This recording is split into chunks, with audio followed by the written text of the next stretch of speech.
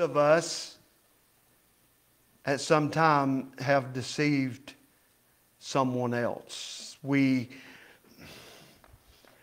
blurt off something hoping to compliment someone,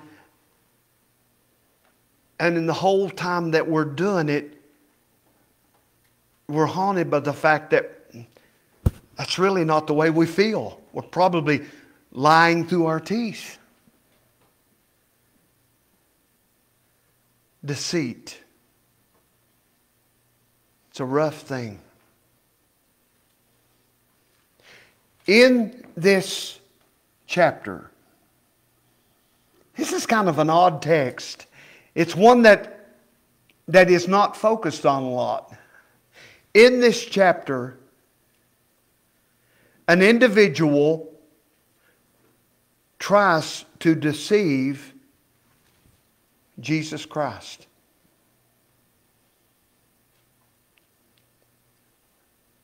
Let's pick up the story. It begins in verse 22. Matthew 15.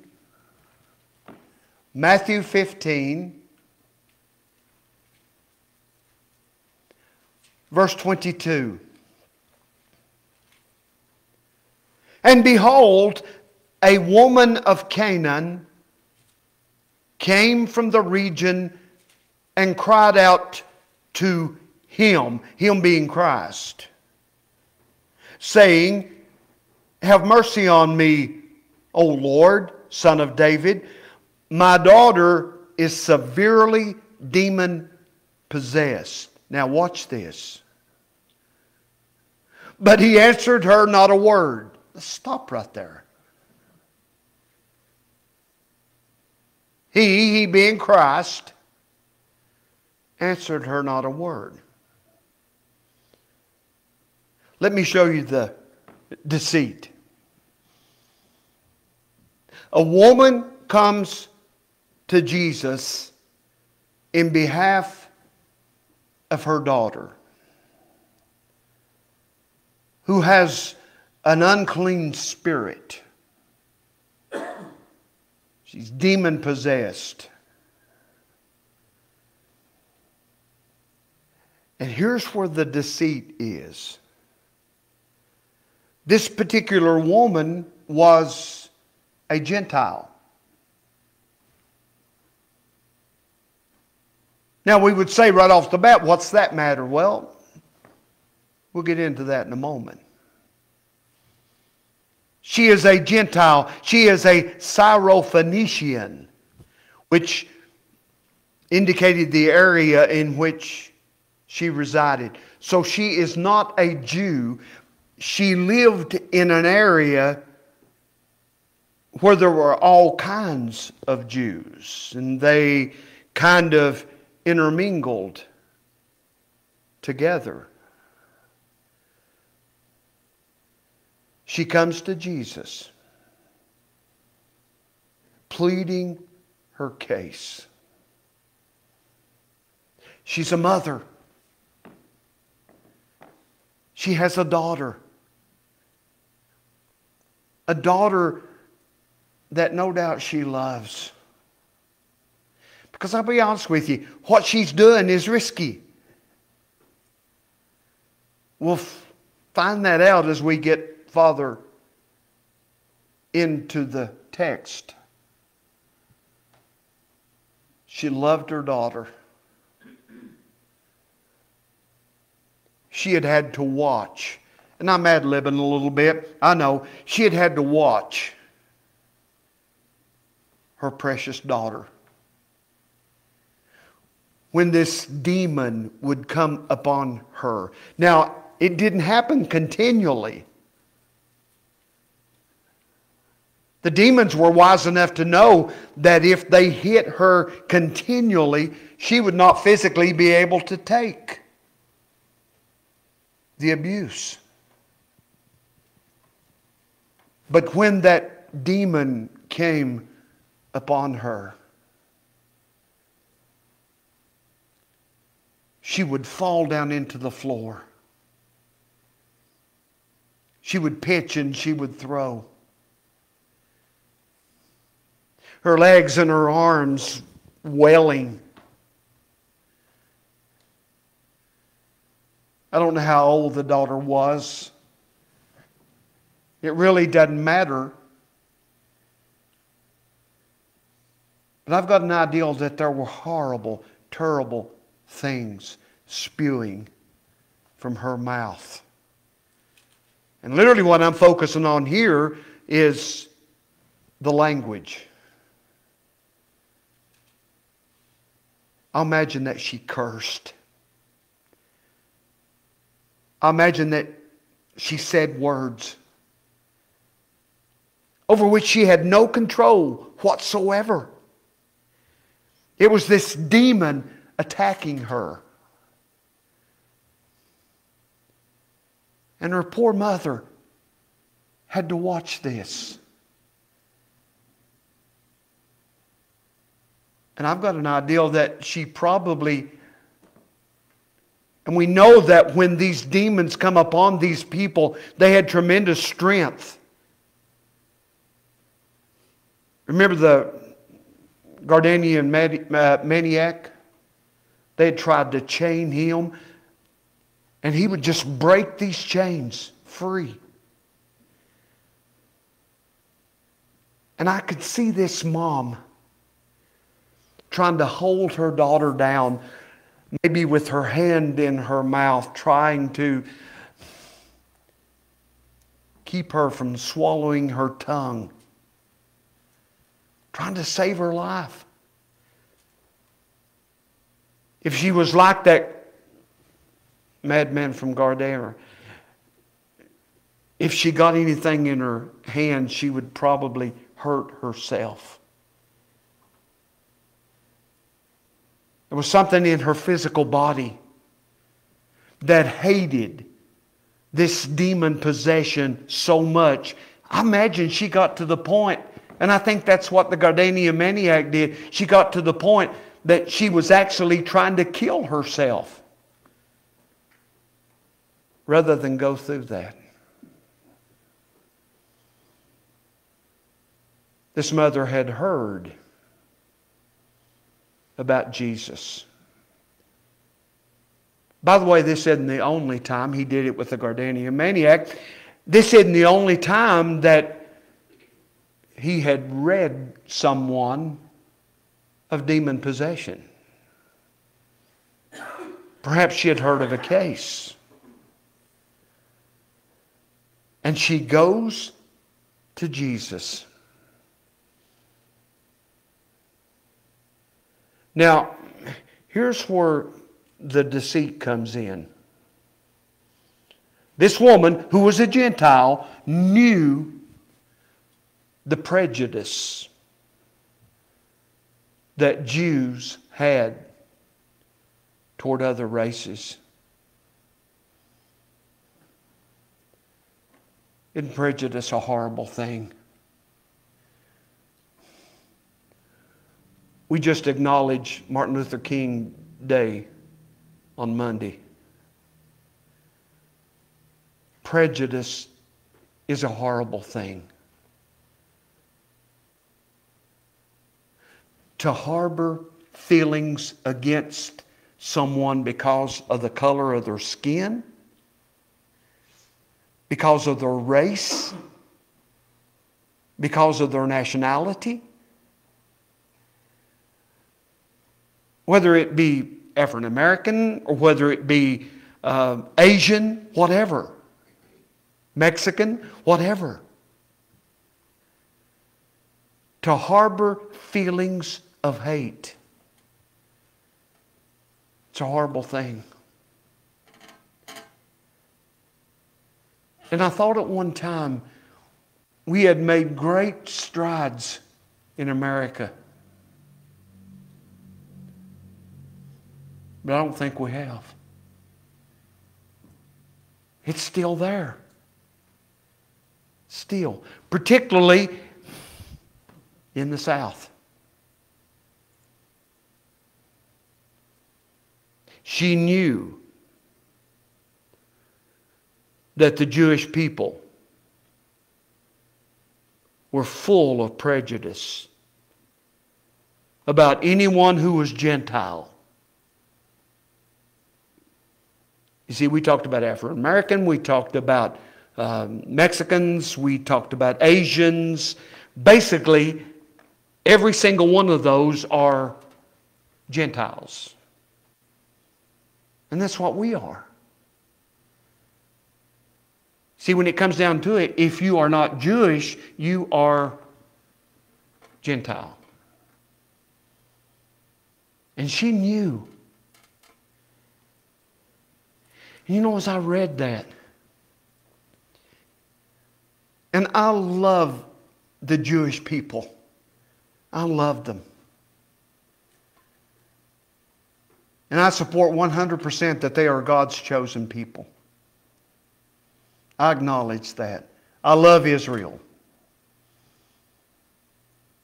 For one reason, because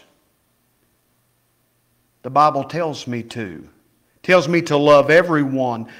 But another reason is the fact that God says clearly, if we will bless Israel, God will bless us. That may be an improper motive, but it's true. But with me, I've got a bigger reason. My Lord and my Savior was a Jew. I love the Jewish people. But having said that, to me it is horrible that a religion, and the Jews, they have their religion. To me, I think it's just horrible that a religion is known as being prejudiced. And they were. And you know what's really sad about it? Most mainline Jewish people today, not all of them, most mainline Jewish people today are still prejudiced toward Gentile people. Most Jews will not accept the fact that we have a right to worship the same God that they worship, because we're not Jews. I thank God in heaven the Holy Spirit revealed to me a part of Jesus that they don't know. They're blind. Someday their eyes will be open. They will realize what they did 2,000 years ago. Because you see, it really wasn't Rome as much that crucified Jesus. The Jews just had to go through Rome. Every bit of that was orchestrated by the Jewish religious authority. Someday they'll realize that. So she's aware of the prejudice that Jews have toward Gentiles. But she is a broken-hearted mom. So she's willing to lay all of that aside. I'm going to come to Jesus. Now, there's 2 or 3 things about her that we've kind of got, again, to ad lib. Evidently, the woman had the ability to speak Hebrew. That was the common language with Jesus and his men and his people. They spoke Hebrew. And evidently she had the ability to speak Hebrew as well. You can learn about anything There are some here, no doubt, tonight that can speak. If not fluently, you can speak other languages. I happen to be one of those. I speak fluent Dividing Ridge. In Hampton in general. Phil does too. But it's not unusual to be able to learn and speak another language. And because of the close proximity where these Syrophoenician people lived, they were around Jews all the time. They would have picked it up. So she goes to the Lord, not speaking in her native tongue. She speaks Hebrew. Why? Remember what I said a moment ago? This person is trying to deceive Jesus. Another thing was, in all probability, living so close to all these Jewish people.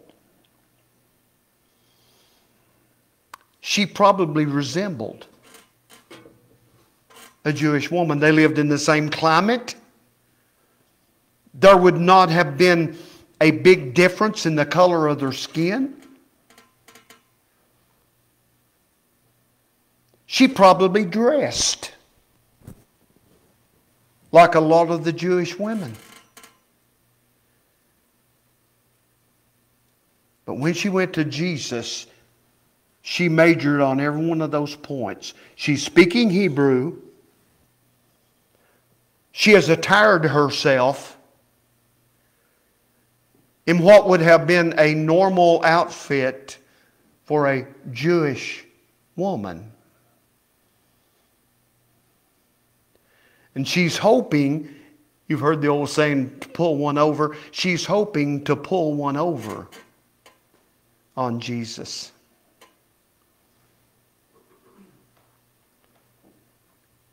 I read that and I kind of thought, isn't that hilarious? To try to pull one over on Jesus. And then I kind of got real convicted about it because there's been times that we've done the same thing. We do something we know we should not do. It was wrong. And we kind of feel somehow, well, Jesus probably didn't see that.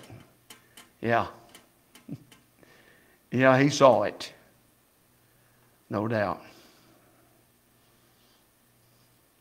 She spoke in her conversation in a way that she thought a Jewish woman would speak to another Jew.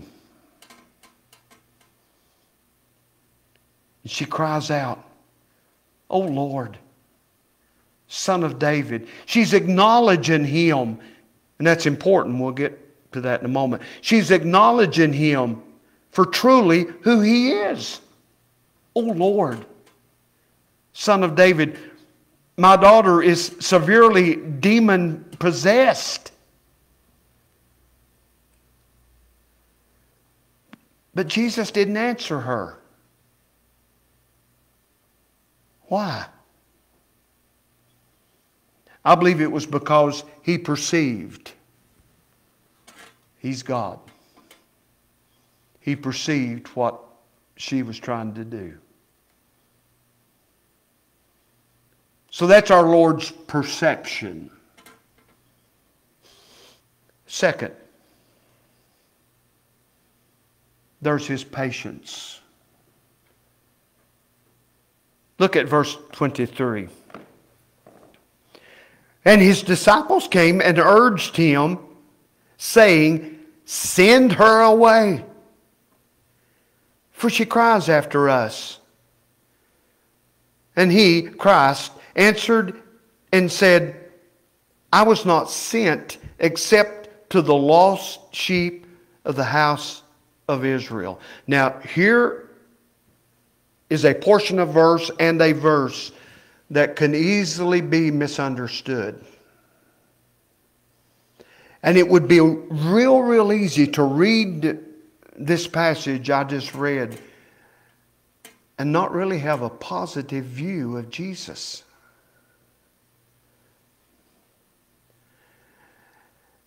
I've done a lot of reading on this verse, and most of the commentaries I read after indicate that in all probability, at this point, because the disciples said, "Send her away." Most commentators agree that the disciples were probably saying to Jesus, "Heal the daughter. Do for her what she wants." They knew he had the power. Now, there's no evidence whatsoever that this young daughter was there. In fact, I think in all probability she was not there. I think she was at home. Probably someone watching after her. Again, this didn't happen continually. It just happened at certain times. So the disciples who are really frustrated. You know why? As far as they're concerned, she's making a scene. They're out in public. And she's begging and wailing and saying, "Oh, Lord, Son of David, heal my daughter." And she doesn't stop. She continues to say this over and over and over. And the disciples have had enough. They may have felt, get this, they may have felt at this point, this doesn't look good on our ministry. You've got a reputation, Jesus. Heal this daughter. Send this woman away. I think in reality they're hoping that she'll leave. Now the words Jesus uttered, and that's why I said a moment ago, this could easily be misunderstood. The words that Jesus uttered almost seem like a contradiction. It wasn't that what he had preached on other occasions, really. It was different. Before this ever happened, there had been instances where he had made statements about there is neither Jew or Gentile. People are people. And all people, whether they be Jew or whether they be Gentile, now that will be enlarged on more as we move into particularly the Pauline epistles. But Jesus was saying what would later be expounded on. There is no longer Jew or Gentile. All people need the Savior. And I have come to be the Savior of all people. Yet, what he said, again, almost seems like a contradiction. He said, "I was not sent except to the lost sheep of the house of Israel." If you take that right on face value, you could come away from saying that, well, evidently Jesus was a racist too. He must have been a bigot himself. I've not been sent by my Father except to the house of Israel. Yet previously,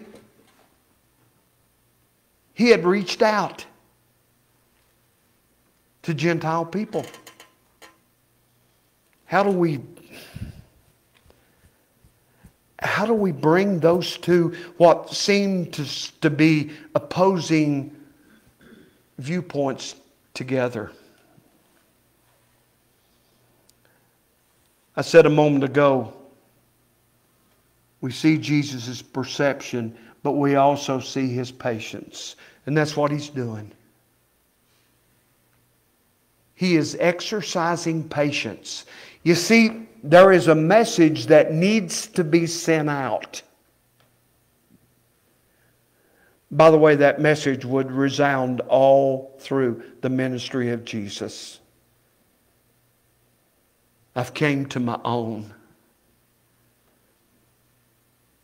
They get the gospel delivered to them first. We'll talk more about that in a moment.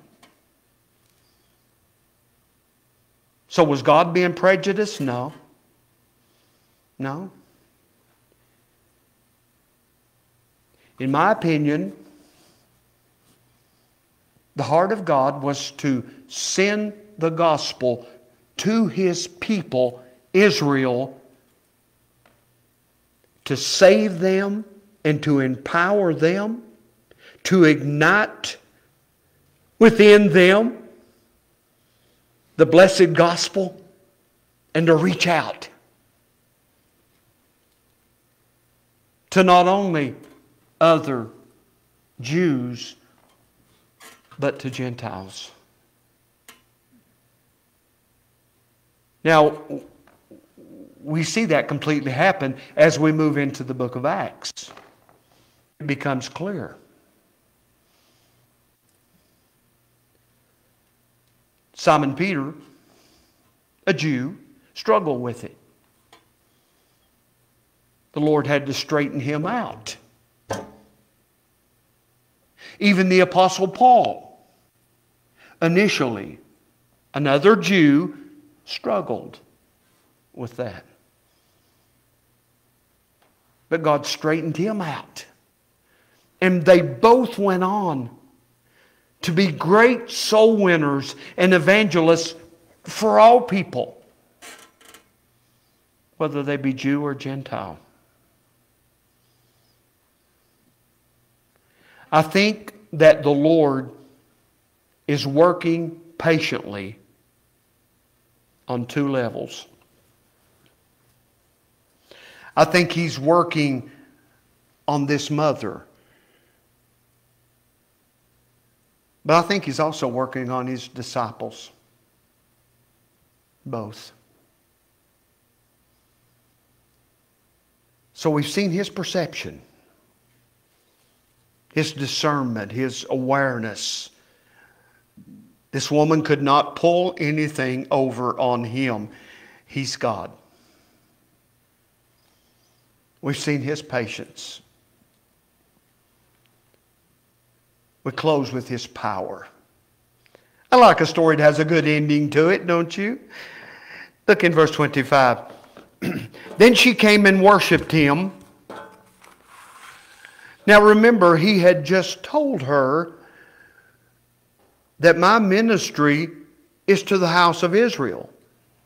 He had just said that. Then she came and worshipped Him. By the way, that's always a good way to get on Jesus' side. She came and worshipped Him, saying, Lord, help me.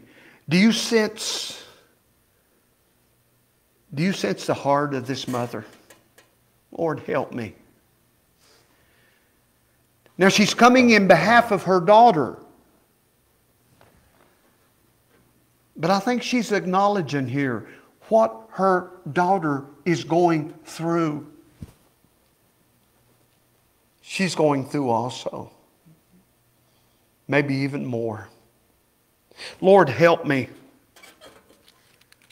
But He answered and said, It is not good to take the children's bread and throw it to the little dogs. Now, there's another place that people read this verse and say, oh my goodness, He's calling this woman a dog.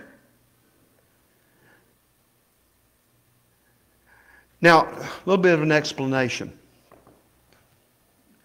And it probably still happens today, those of you who have inside pets. Inside pets are notorious. If you're eating, they expect to eat as well. Right? It's share. Our daughter and son-in-law have a prettiest little Yorkie you ever saw in your life. But if they're eating, she's supposed to eat. Brother Kyle can tell you the same thing.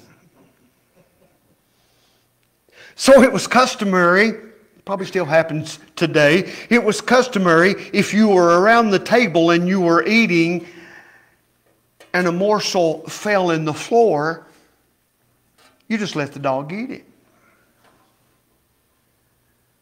Now those who were real sensitive, who loved their little pet so much, every chance they got, they would break off a piece and drop it down in the floor.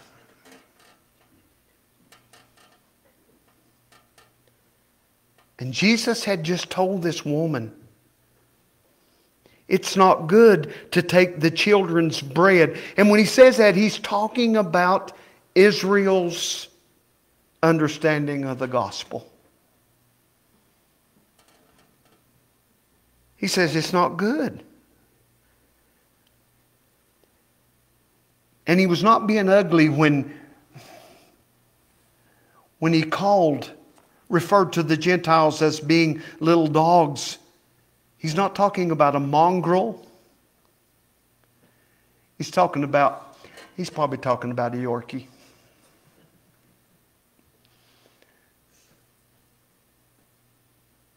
I love the reply of this woman. It is fabulous. What does she say after that? And she said, verse 27, yes, Lord. She agrees.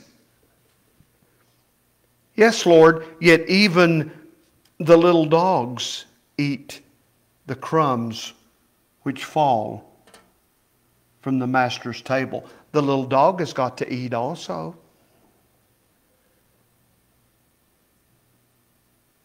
Look, we're talking about Jesus' power. Then Jesus answered and said to her, O woman, great is your faith. Let it be to you as you desire. What you come looking for, what you wanted me to do, you got it. It's great. Now again, I don't think she was there. Didn't matter.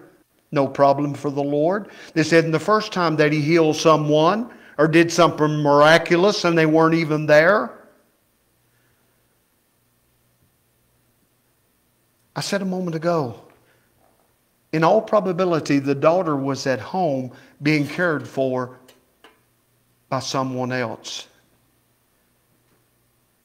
Latter part of the verse, and the daughter was healed from that very hour. Now, let me give you my thoughts on this.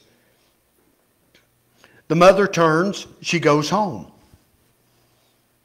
There's the daughter. There's ever who's caring for the daughter. When she goes into the house, the one who was caring for the daughter, she could have been having one of these demonic attacks. I don't know. But something happened that was so evident to that caregiver that loved one was healed. And get this, and I believe that's what the verse is saying. I believe they began to look back. It took her a certain amount of time. She knew about what the time was that Jesus had said that. And when she got home, she talked to the caregiver, and they said, it was exactly at that time. That's when it happened. So in the end, this woman got exactly what she was hoping for. Jesus cast that demon simply by speaking the word from her daughter. I believe verse 27 is the key statement. She showed extraordinary faith and great wisdom. How do you come up with that off of the top of your head? You've just been told it's not good to give the meat, the food, the gospel to little dogs. And the wisdom that she had, plus the love that she had for her little girl, said, yes, I agree. But even the little dogs need food. She was healed. So Jesus gave her what she was desiring, and at the same time issued a great point. It's the will of the Father to preach the glorious good news. That's why I was sent to my people. As I said a moment ago, we ignite them, we excite them. After they are saved, they go out and they evangelize the world. Unfortunately, it didn't happen that way. But here's the good thing. God always has all the bases covered. Even though the Jews did not do it, the Gentiles did. That's why we're here this evening. At some point in our life, probably in every one of our case, some Gentile preacher opened the Word of God and shared. And we received it. And we were saved. Deceit is not a good thing. Not a good thing. But to me, this story, it has an incredible storyline, but it has a tremendous ending. The woman got what she wanted. All right, I hope, again, this is not an oft-used text. And if you've ever read that and struggled with it a little bit, I hope that God illuminated some things. Have a great rest of the week. Let's stand.